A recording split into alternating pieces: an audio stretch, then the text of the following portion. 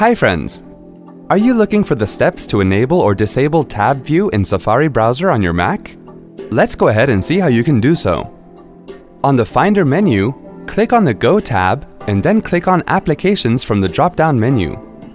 On the Applications window, double-click on Safari icon to open the browser. In the address bar, enter the URL of the website that you want to access and then press the return key. Here you can see that the Tab View is disabled. To enable it, click on the View tab and then click on Show Tab Bar. Now you can see that the tab bar is enabled. To add a new tab, click on the plus sign at the top right corner.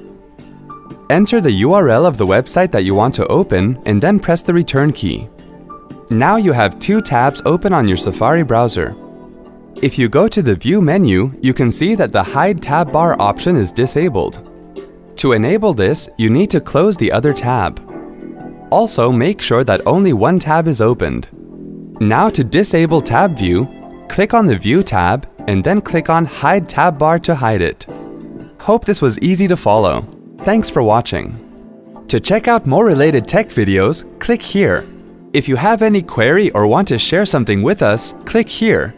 To get iYogi tech support, dial toll-free numbers. To stay empowered technically, subscribe to our channel.